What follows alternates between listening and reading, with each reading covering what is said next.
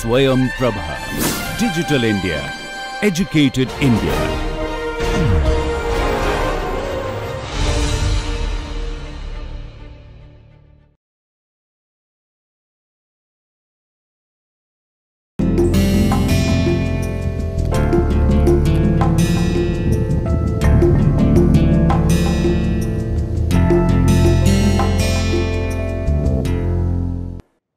Welcome back everyone. So, in the last lecture you remember we were talking about instrumental variables, and so far we have discussed the assumptions of instrumental variables, and we also discussed how to estimate the two-stage least squares actually, and then we went on from there to understand that the context in which IVs become very useful, and apart from the secondary data that where you can use the instrumental variable, you can find an instrument that satisfies both of the assumptions of validity and that is instrument exogeneity and the relevance conditions.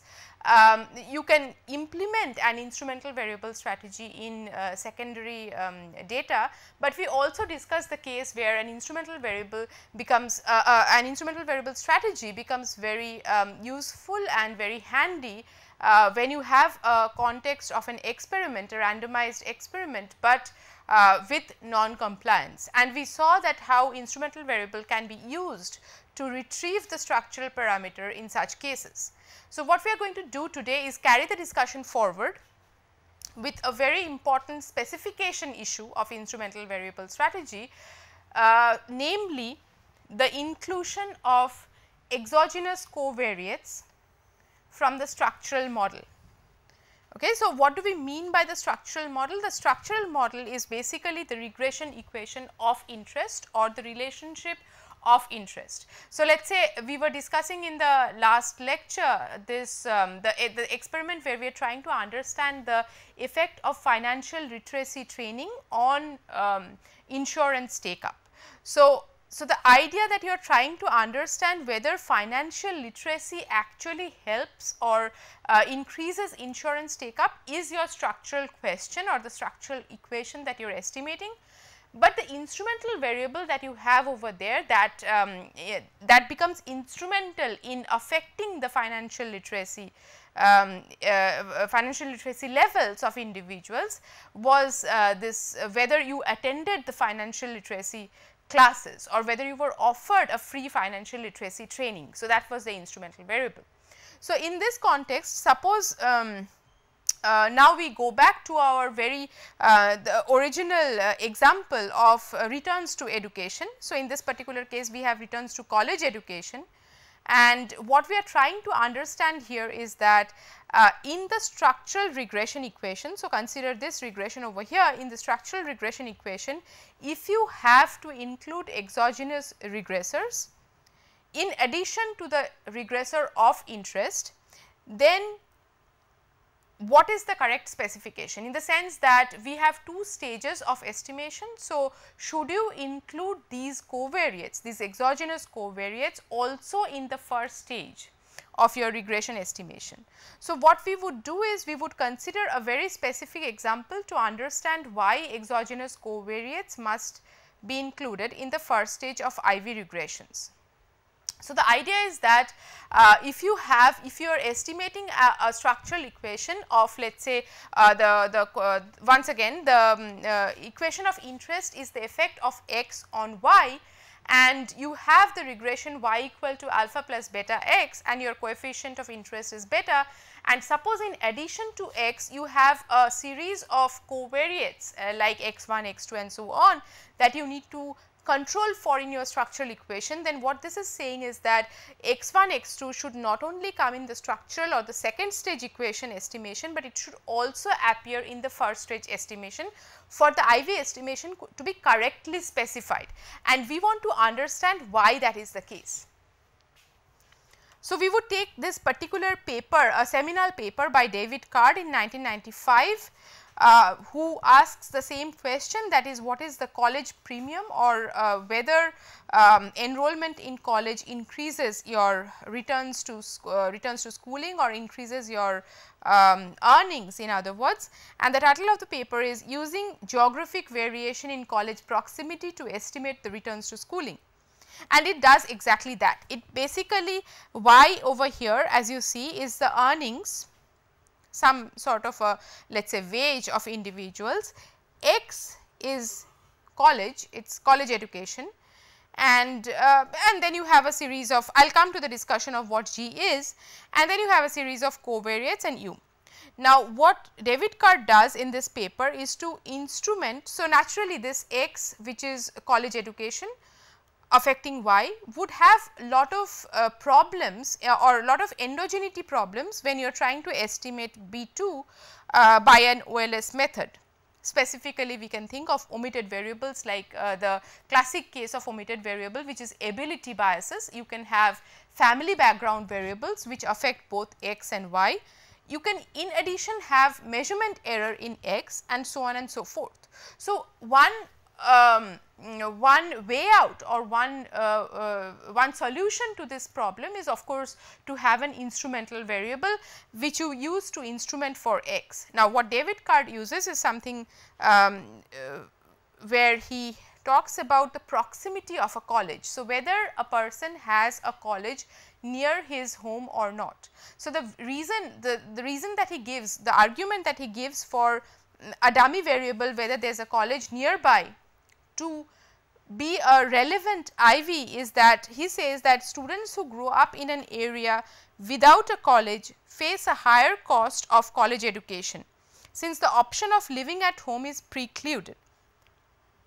The higher cost is likely to reduce investments in higher education. So, what we are saying over here is that suppose a person lives in a neighborhood or in a village where there is no college, and you are comparing that person to another person who lives in a village where there is a college nearby.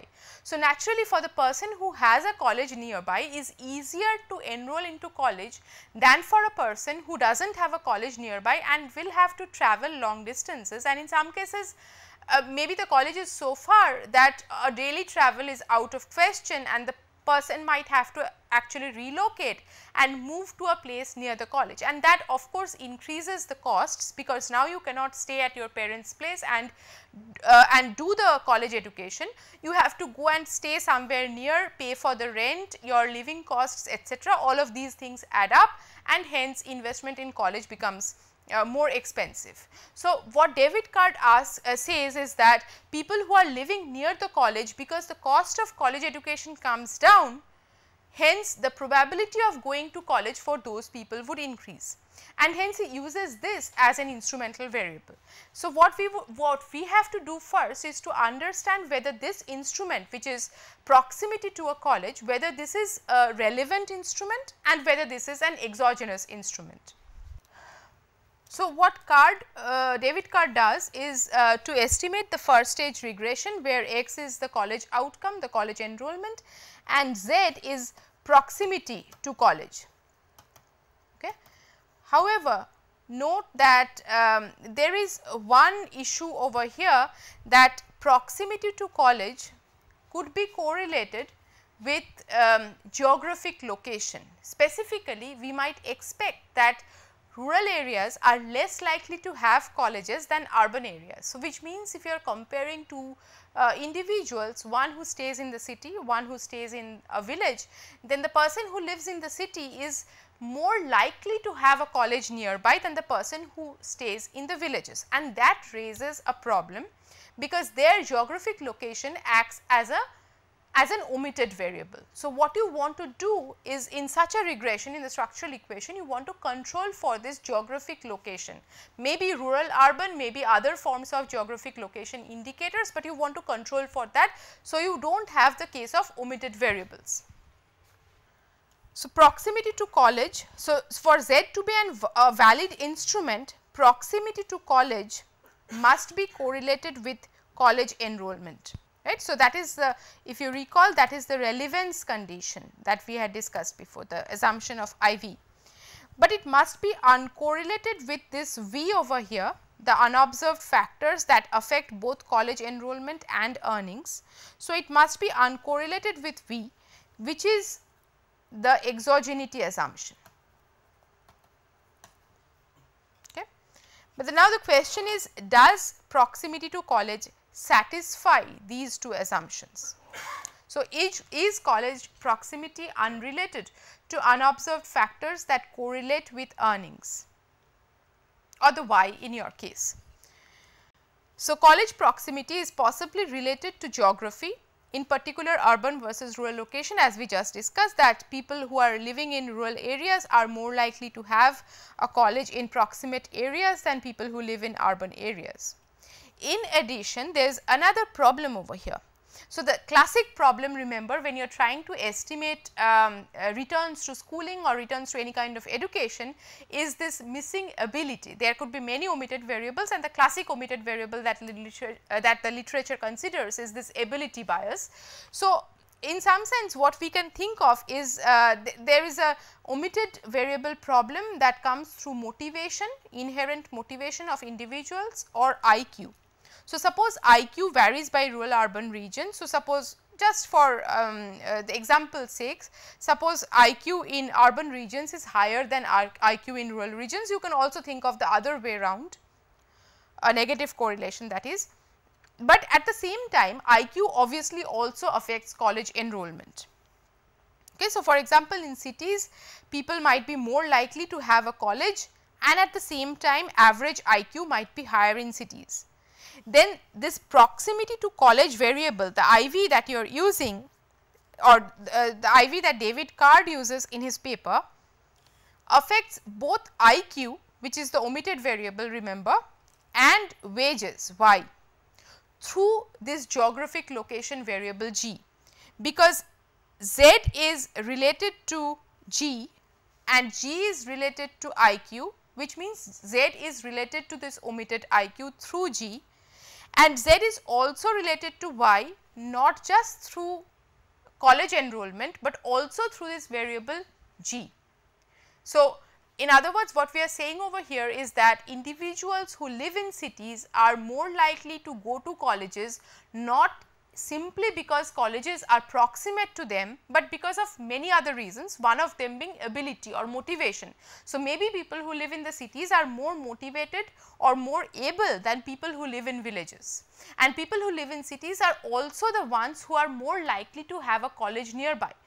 So, because of this correlation, which means that your Z is effectively correlated with this unobserved factor or unobserved error V, and that brings up or makes the instrument invalid. So, without controlling for those geographic indicators in the first stage, proximity to college can still be correlated with IQ, because remember Z is correlated with G in this case. When G is excluded from the regression equation, this means that this correlation is now there in IQ, which is not observed and which is in the error term V, and hence Z, which is the IV, is now not independent of V, but actually correlated with V and U in the structural equation. The Z might be correlated with X only because of the correlation of Z with G, and hence V through the omitted IQ variable. So, what you might end up with is, if you do not include G in the first stage, what you might have is, so recall just this is important over here. So, what we have is this first stage where you are regressing Z on X. Okay. So, this is your college, X is your enrollment in college, Z is proximity to college, and this is the first stage that you are trying to regress. And if you do not have G, then the covariance between X and Z could be a result of this omitted G, which is correlated with V due to the omitted IQ as well. Okay. So, which means that now the only way out is for you to control for G in this regression. So, once you control for G, then this omitted variable bias is taken care of because you have explicitly controlled for G, and then the estimate of B is unbiased. So, it is not the Z which is partially correlated with X, but in the absence of G, what you might have is that the covariance xz is not equal to 0, it captures the spurious correlation between Z and G and the omitted IQ variable which is there in the error term. Okay. And this essentially what means is that this spills over to the second stage, and what you end up getting is that the covariance from this so the predicted value of x from the first stage x hat that you use for the estimation of the second stage is now correlated with the second stage error term u or the structural error term u. So, this means that this condition over here clearly shows that your IV is not valid, it does not satisfy the exogeneity condition. Right. So, this makes the instrument invalid, and hence this basically shows you why it is important for us to control for G in the first stage. And in addition to this, I mean another way to understand this intuitively is the idea of conditional randomization. If you recall that we had discussed conditional randomization when we were doing experiments. So, there was one case of full randomization when you do not so if you have a sample of 100 people, you fully randomize means that every individual has equal probability of being in the control and the treatment group. Conditional randomization means that if you condition on certain groups, let us say if you condition on gender, then everyone within female group would have the same probability of being in the treatment and control group.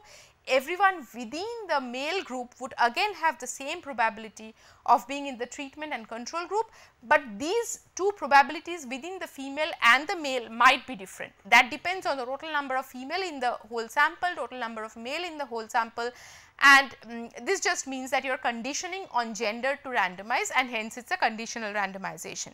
So, this whole idea of controlling for covariates in the first stage of IV is actually comes from the idea of conditional randomization. So, let us see what this says. The assumption is that Z is random in the first stage only conditional on covariates. Right. If that is the case, then just like in conditional randomization, the first stage estimate would be inconsistent if the covariates conditional on which Z is random are not controlled for, and hence what this means in turn is that this inconsistency from the first stage spills over to the second stage estimation to give you an inconsistent IV estimate. And this makes it imperative that you should control for all the covariates that are required in the second stage also in the first stage. So, there is a very nice summarization of this whole point in the Mostly Harmless Econometrics book by Angrist and Pischke. What they say is intuitively conditional on covariates, the 2SLS estimation retains only the variation in x that is generated by quasi experimental variation, that is generated by the instrument Z. Okay. So, we will understand this even better when we talk about the standard errors in IV estimation just a few slides on. So, there is one last thing in this discussion of covariates in the first stage, which is the fact that which is a very specific case of IV estimator, which is called the Wald estimator. So, to understand this intuitively, what we need to consider is the special case of IV, the Wald estimator. So, what is the Wald estimator? Let us look at it first. So, the Wald estimator is a special case of IV where the IV, the instrumental variable, is a binary variable. So, it is a binary instrument. So, for instance, this is typically the case in the case of experiments where you either belong to a treatment group or you belong to a control group, and hence very likely or in many cases the IV is a binary variable. So, what this is saying is that the IV estimate over here,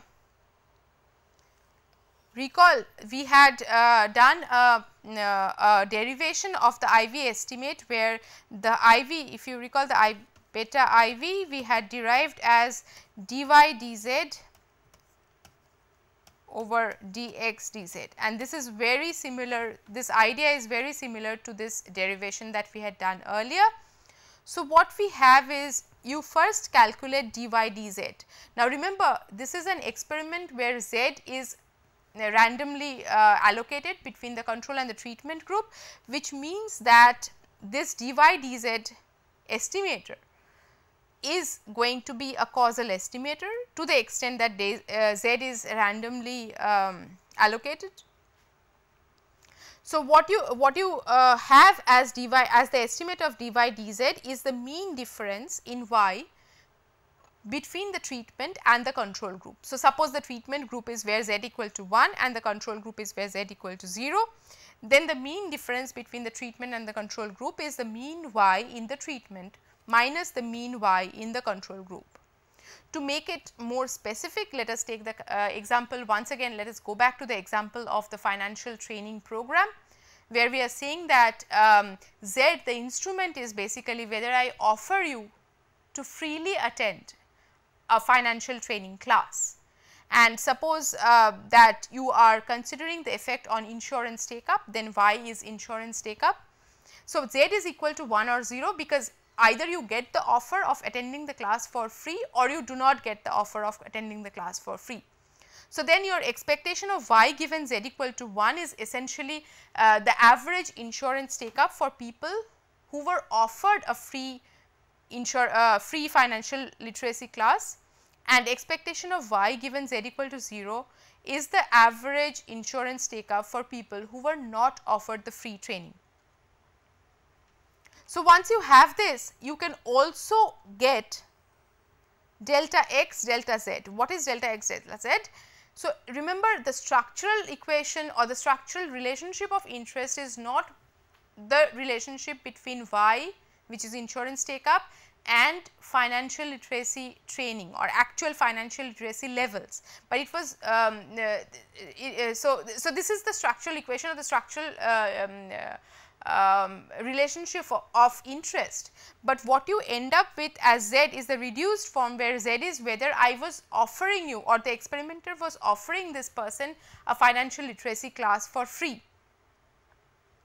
So, this relationship delta x delta z acts as a bridge between the two, the reduced form and the structural relationship, and it gives you how does your financial literacy training, or let us say level, or financial literacy understanding varies with whether you were offered a financial literacy class for free and you were not offered a financial literacy class for free.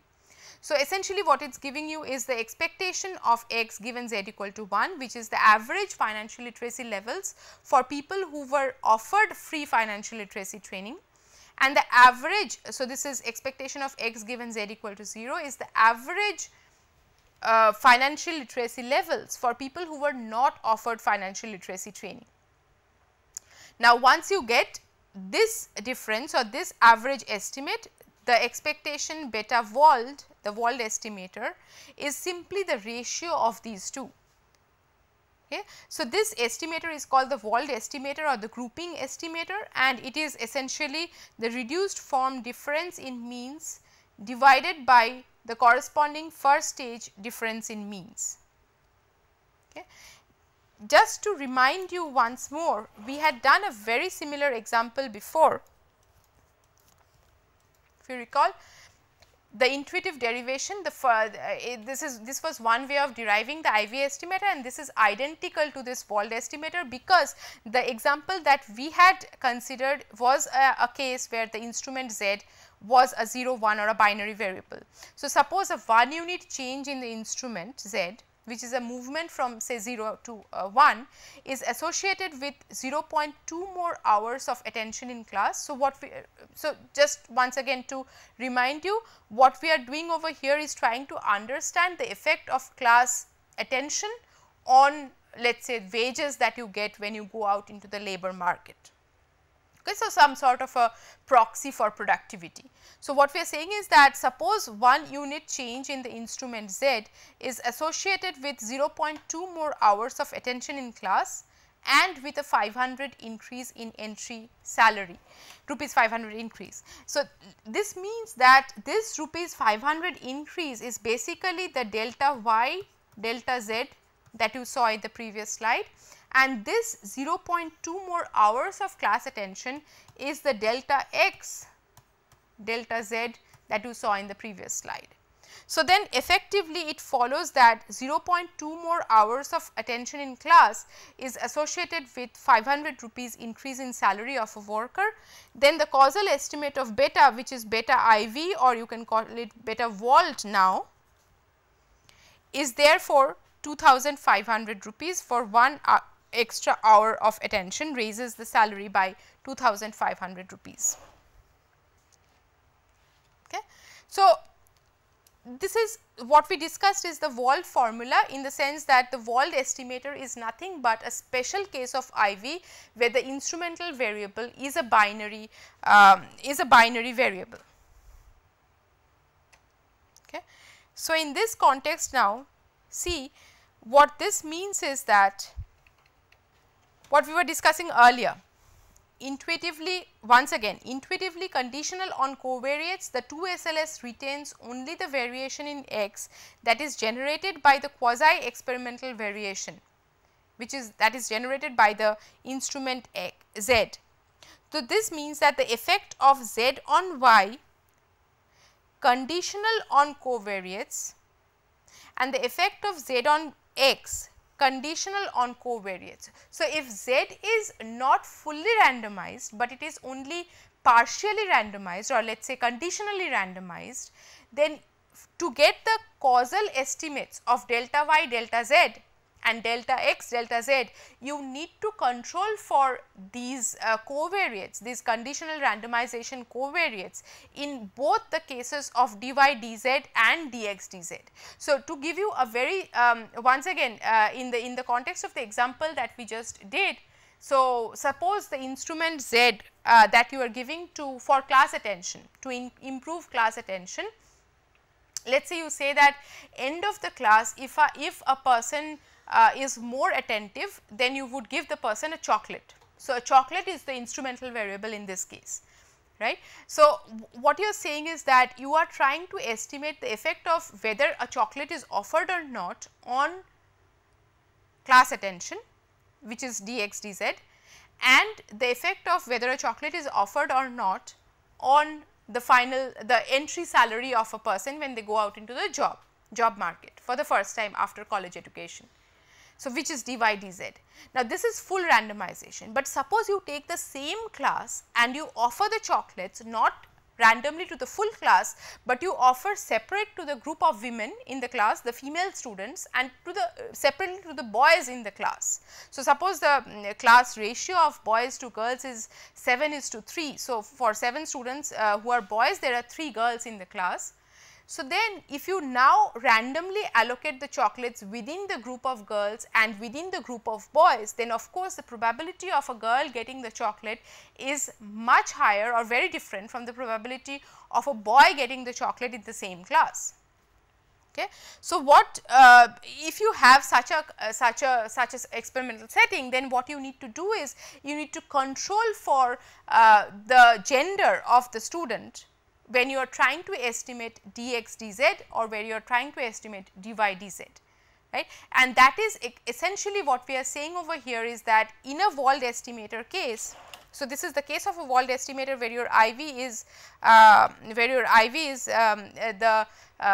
whether you were offered a chocolate or not, and in that case if you do not condition on the covariate gender, then both this as well as this is going to be biased. But suppose you were only conditioning for gender in the structural equation and not in the first stage equation, that what that means is that now this is the first stage equation,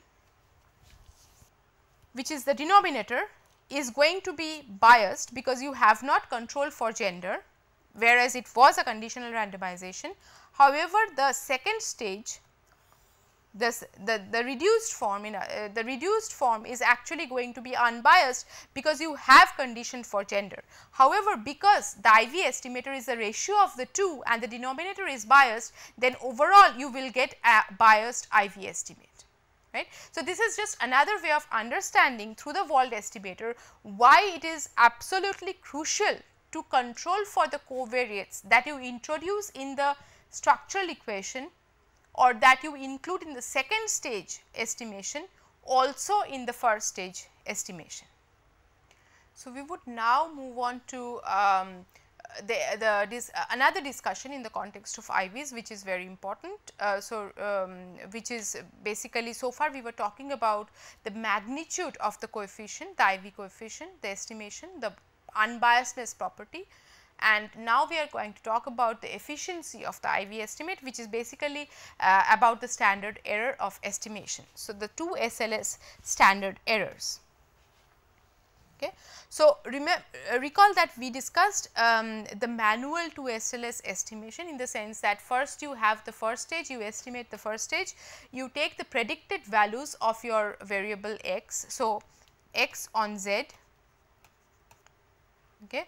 You take the prediction x hat. So, this is the first stage, you take a prediction of x hat from the first stage, you use that now in your second stage. Okay, to get the IV estimation, which means that this is a two-step estimation, and this two-step least squares, as it is called, creates a problem for the estimation of the standard error. Why? Because the OLS standard errors from the second stage regression are not the right standard errors. They do not take into account the estimation in the first stage. In other words, what it is saying is that the OLS residual variance is the variance of ui plus beta times xi minus xi hat, while the proper IV standard errors are only the ui's in the regression. So, if you have the following structural equation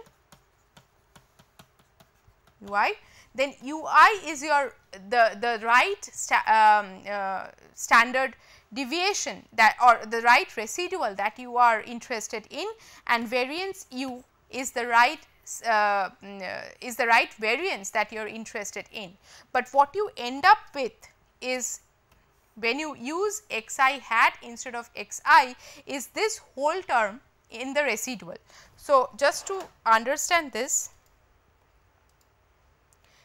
let us go back to the example that we had seen before, the case of chocolate on as an IV on performance. So, basically the example that we just discussed also. So, the effect of effort in class on performance in class or on salary or anything. So, suppose in this case we are interested in the effect of effort on performance, and Zi, which is the instrumental variable, is whether you are offered chocolates to be attentive in class or not. Then the first stage regresses effort on chocolates and getting the predicted value of effort, which isolates the changes in effort that arise from chocolates, and use that, which is effort hat, in the second stage estimation. But as soon as you put effort in the structural equation, instead of effort you are using effort hat, which means that you have to deduct, you have to do this manipulation over here to keep it identical to the structural equation over here, right. So, the second stage is nothing but where you include the effort hat in the structural equation, but because you have included effort hat, you also have to take out effort hat to keep it the same as the structural equation. The reason why we are doing this is to say that u is basically of your interest, which is the structural residual, the error term.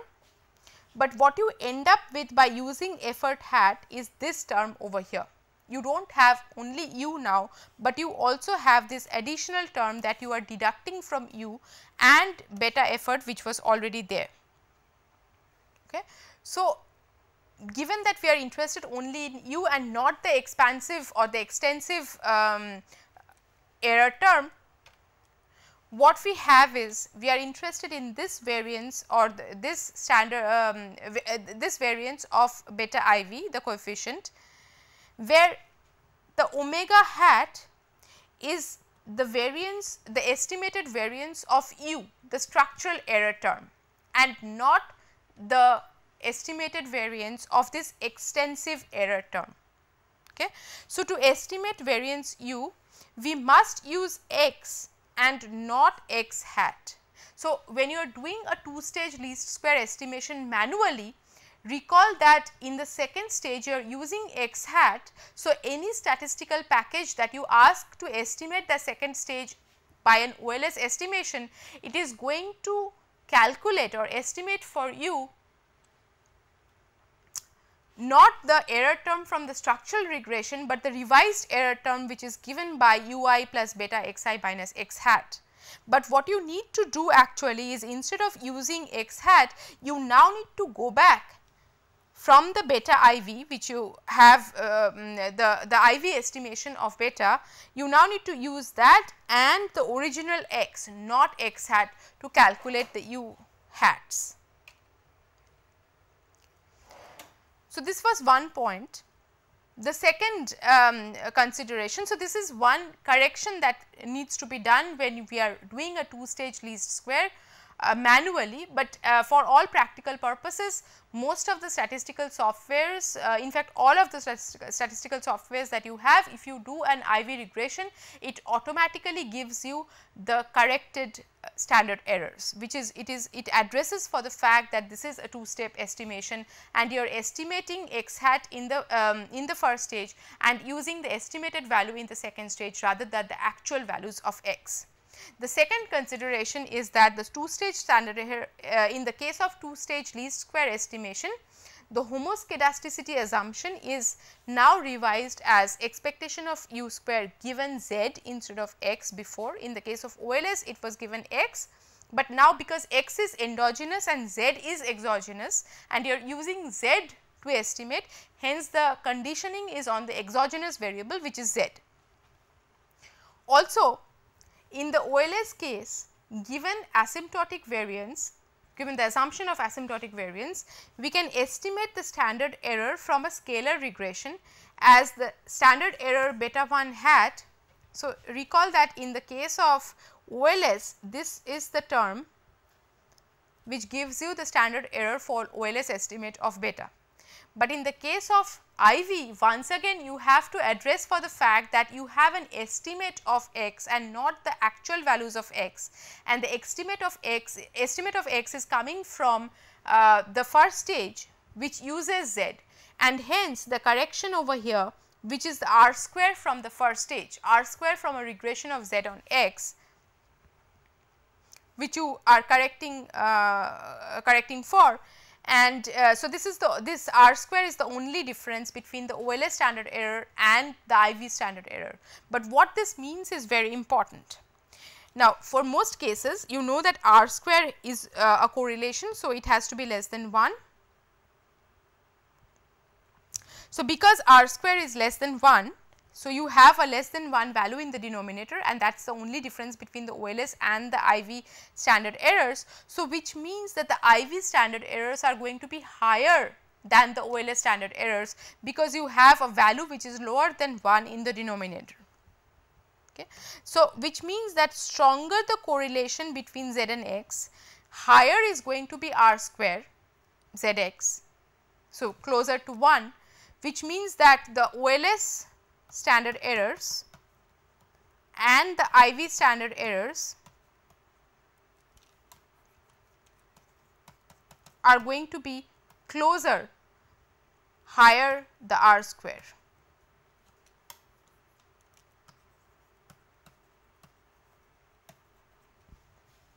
Okay. So, this is a very important point, as we will see in simulations, and you can also find out from papers that you read that IV standard errors are typically higher than OLS standard errors, and this is the reason. Okay. So, now a very important case in hand, the case of weak instruments. So, what does this mean, this r square from the standard errors? So, what if our assumption of the covariance ZU is equal to 0 is false? Recall that this is the condition of exogeneity of the IV. Okay. So, where u is essentially the structural error term and z is the IV, and this is the condition for exogeneity of the IV, and the IV estimator will be inconsistent if this is the case. However, remember that what we are interested in is just lowering the bias. So, in many cases it so happens that you might not be able to fully get rid of the bias in your estimation of beta, but when you move from OLS to IV, you know that your IV takes care of most of the biases and you are getting a less biased estimate. The beta IV estimate is less biased. Suppose it is less biased than the beta OLS estimate. Okay. However, what we have now is that the asymptotic bias in IV can be represented by this term over here. To see how this comes across, to see how we get this condition, note that beta IV is nothing but z prime x inverse z prime y. So, you could write this as z prime x inverse z prime and then you expand y as x beta plus u, the structural equation. So, then what you are left with is beta plus z prime x inverse z prime u. Okay. So, if you now take expectations,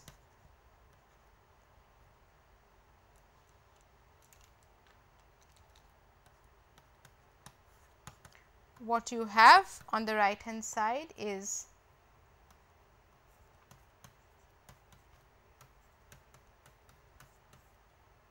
beta plus x z prime x inverse z prime u, which is nothing but beta remains as beta, the expectation of beta, and then you have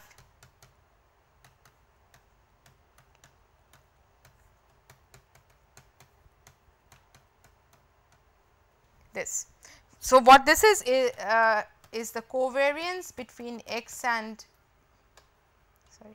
covariance between z and u, and this is the covariance between z and x, and that is exactly what we had on the slides over there. So, getting back, so this is what we just derived, and what you see over here is very interesting. So, suppose you do have some bias, so the instrument is not perfectly exogenous, but close to exogenous. So, what this means is that this term, the numerator over here, is close to 0, but not exactly equal to 0. So, you have a very small bias in your IV estimate, but suppose the denominator over here, which is nothing but the relationship between x and z, is actually the relevance condition that we had seen before. So, what we are saying is that the exogeneity condition almost holds, but very close to 0, but not exactly equal to 0, and the relevance condition over here, suppose that the relevance what we have is a very weak IV. In other words, the relationship between x and z is very low, the correlation between x and z is very low. If that is the case, it artificially will blow up this full term over here, because this correlation is very low, it will increase the full term over here, and the extent of your bias, the overall bias in the IV estimate, expectation beta IV hat, will increase, right. So, even if you actually have a very small bias due to the exogeneity of the IV, because the IV is weak.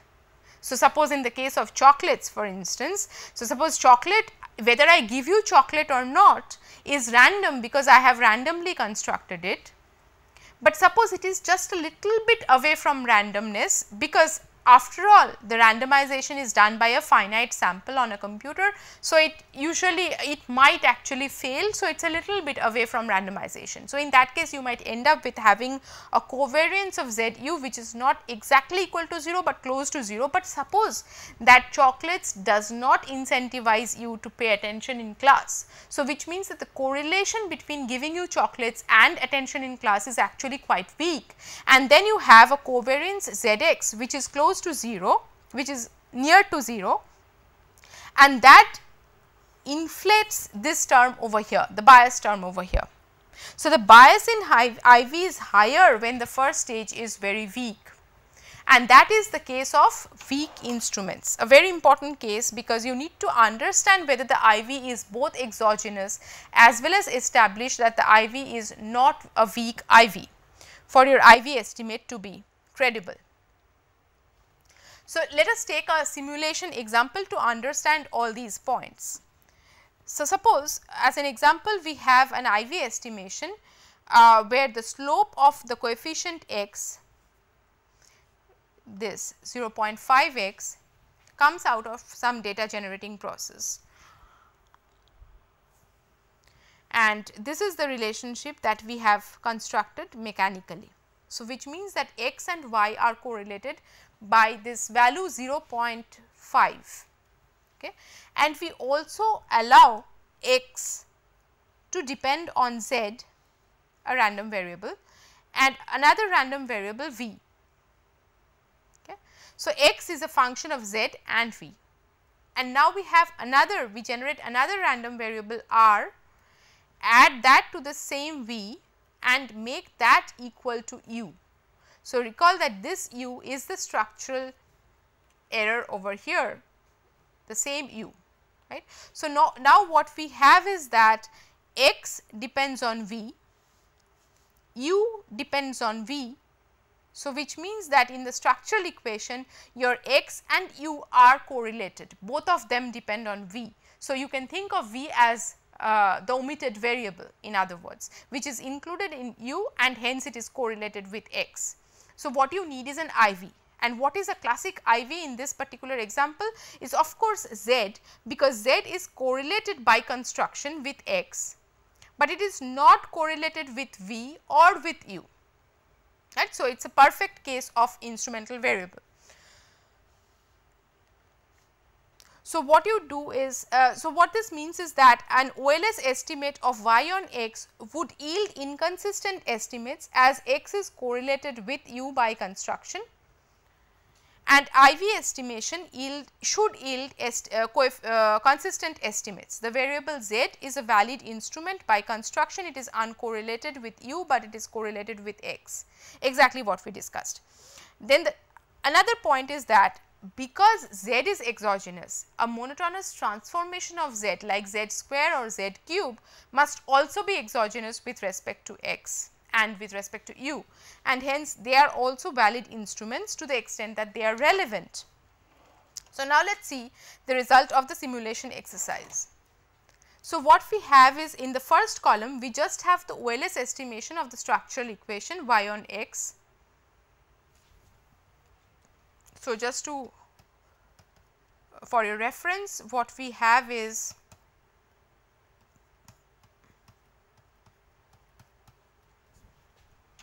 this regression over here, and this alpha is by construction equal to 0. So, what you have is, you see that the coefficient, the constant terms are supposed to be equal to 0 in all by construction. Okay. Now, when we are considering the OLS estimation, what you have is, you have an estimate of the coefficient on x, which is beta 0.9, which is very different, much higher than the 0.5, and recall that the bias comes, and you are supposed to, you would expect a bias, because that is how we had constructed. X was correlated with u due to the omission of this term v, which was correlated again with x as well as with u. So, in the next column what we have is the IV estimation. So, the IV estimation is a full 2-step estimation not done manually, and it corrects for the standard error, corrects for the fact that the standard error is calculated in 2 steps. And so, the second column gives you the IV estimate, which is where it corrects for the fact that it is a 2-step estimation, and hence the standard errors needs to be correctly calculated, keeping in mind that this is a 2-stage estimation, and you should be using the error terms from the structural equation. So, what you have now is an unbiased estimate of beta, which is same as 0.05. The second place of decimal, the difference is coming from the simulation in a finite sample, and what you have is a standard error of 0.01. Now, you compare this value with what you have in column 3. So, now you compare column 3 with column 2, and column 3 is nothing but an IV estimation done manually in 2 steps without correcting for the fact that you have done a 2-step estimation, and this correction is not accounted for while calculating the standard errors. And what you see is that the standard errors are much higher than what you have in the second column. So, because you are not addressing the 2-step estimation while calculating the standard error, which you saw before, and this is what the simulation also gives you. In the final 4th column, what you use as IV is just a monotonic transformation of Z. You have used Z, we have used Z cube over here, and once again what you see is that the estimate is very close to 0.05, and hence giving you an unbiased estimate, and also because it is an IV estimation, you have the correct standard errors. So, all this while we have been discussing various important properties of IV estimation, of the 2 SLS estimation, and but remember that we were always focusing on a single endogenous regressor and the case of a single IV, because we first wanted to understand the assumptions that are needed for a valid IV, a relevant IV, and also how to estimate estimate using an IV technique. Now, what we are going to do is try to generalize this setup a little bit more and consider the case of multiple instrumental variables. So, what if you have more than one instrumental variable that affects your endogenous regressor X, and hence you can use more information. So, let us see how to go about estimating such a model. So, suppose we want to extend to the case of multiple instrumental variables. So, to make it more general, what we have over here is that so far we have considered only one x. So, suppose now we have x1 to xk plus r, where x1 to xk are essentially the endogenous regressors. So, you have k endogenous regressors, and xk plus 1 to xk plus r is basically the exogenous variables that are, or the included exogenous regressors in your structural model. So, you have k endogenous regressors and you have r exogenous regressors. So, what you have over here are k plus r number of unknown regression coefficients that you need to estimate. But recall one thing, that because you have r exogenous regressors, you do not need any instrumental variables to consistently estimate the coefficients on these r exogenous regressors. They can be instruments for themselves, in other words.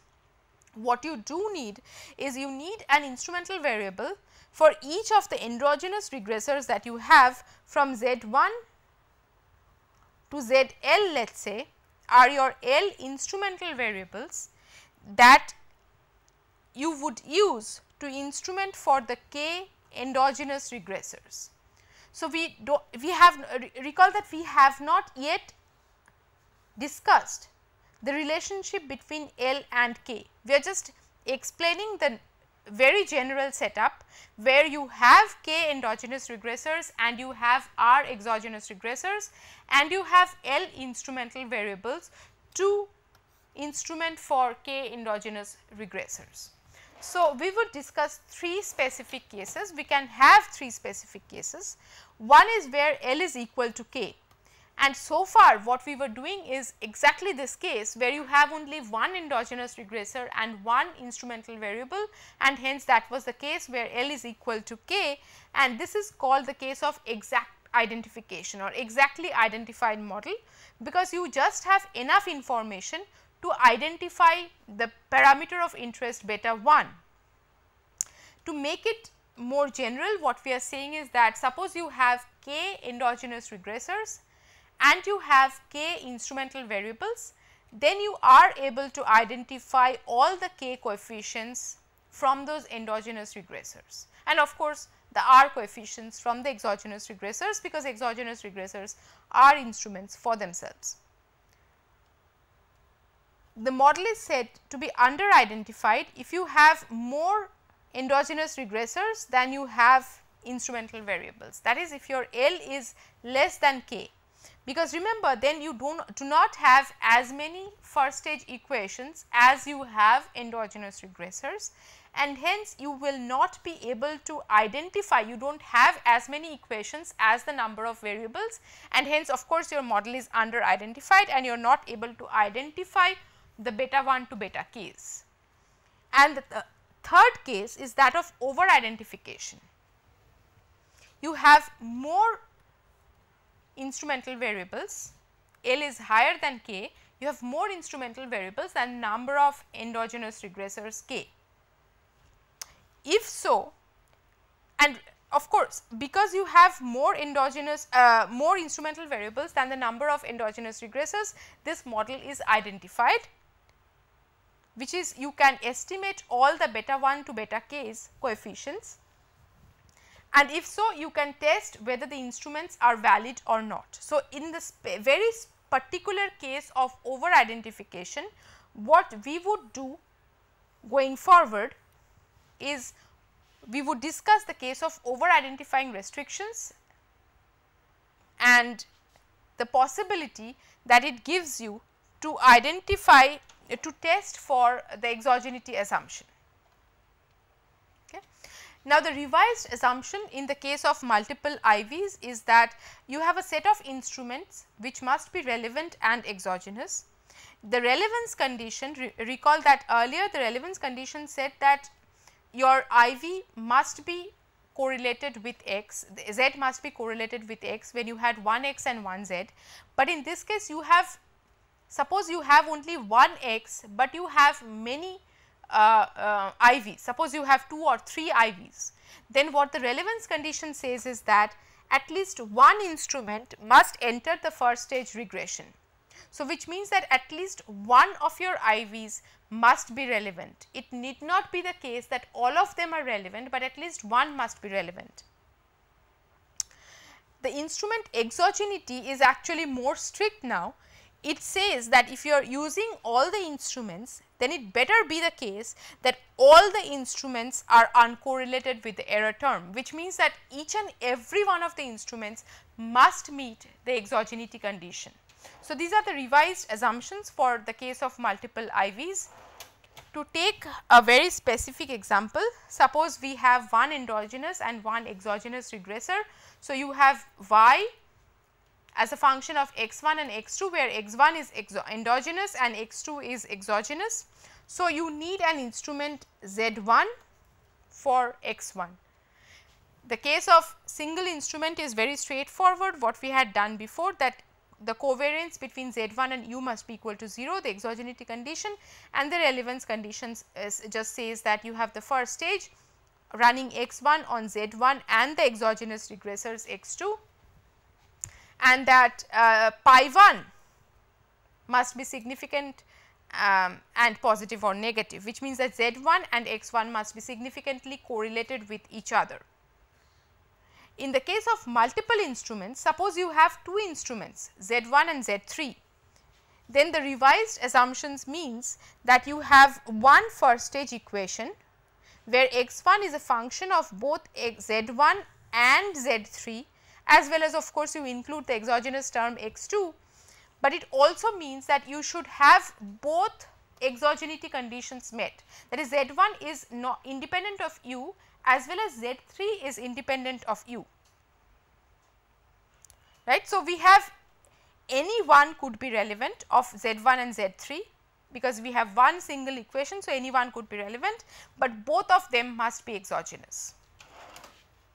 So, understand that there are two cases over here, because we have two instrumental variables Z1 and Z3. This means that what would you take as the instrumental variable? Would you take Z1, would you take Z3, or should you take both Z1 and Z3 and combine them together to be a combined instrumental variable? Now, the idea is that if you take only Z1 or only Z3 and suppose both of them are valid instruments, that is they meet the exogeneity condition, then what this means is that yes, they will give you consistent estimates, but when you are using only Z1 or only Z3, then they might be correlated individually with X, but because both of them have some partial correlation, a combination of Z1 and Z3 is likely to have a higher correlation with X, right. And because you want the first stage R square to be as high as possible, because remember our estimation of the standard errors in the IV case showed you that the standard errors are more efficient when you have higher R square, which means that if you use both Z1 and Z3, which brings in more information in terms of the correlation with X, then this will give you a higher R square and effectively you will have a more efficient IV estimator. So, the best instrument is a linear combination of all the exogenous variables. So, which means that we should have both Z1 and Z3 and of course, the exogenous variable X2 as well, and we use this to predict X1. And this is what we discussed, that more relevant instruments can produce a smaller variance in the two SLS estimators and a higher R square from the first stage.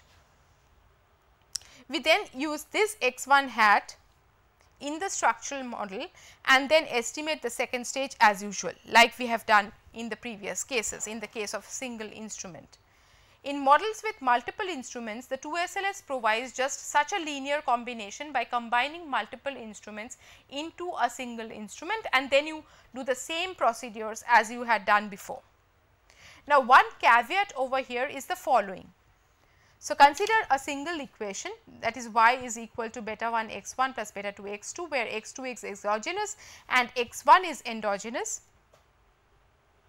Assume that the instrument vector z includes the exogenous regressors in x2 as well as at least one other instrument. Now, one possible measure of R square from the first stage is the full R square of this regression of x1 on z and x2. However, it could be the case that the R square that you get from this regression is driven by the relationship between x2 and x1 and not the relationship between z and x. So, it could be the case that z is a weak IV, z is not correlated with x1, however, x2 is correlated with x1 and that is giving you a very high R square. And if that is the case, it completely fails the case of a relevant IV, right. It is not a relevant IV anymore, and what you essentially end up with is an R square which is spuriously driven by the relationship between x2 and x1. So, to avoid this possibility, what Bound, Jaeger and Baker did was to compute the case of partial R square, which basically purges the effect of x2 and gives you the R square which is based on the relationship between x1 and z. To address this problem, what Bound, Jaeger and Baker did in 1995 was to propose the use of a partial R square that purges the effect of x2. So, what the partial R square does is basically take this effect, the correlation between x1 and z, which is the correlation of interest, and take out the effect of x2. So, once you have taken out the effect of x2, you will see the case in case x1 and z are not well correlated, that is z is a weak instrument, that will show up in a low partial R square, which is the low Bound, Jaeger, Baker R square. although your full R square from the model could be very high, right. So, you will now this partial R square will give you exactly what you would need for the IV to be relevant, which is the correlation between x1 and z purged of the correlation between x1 and x2, and this is what is important for the estimation of IV, to find out whether the IV is a relevant IV or not. Thank you very much for attending today's session.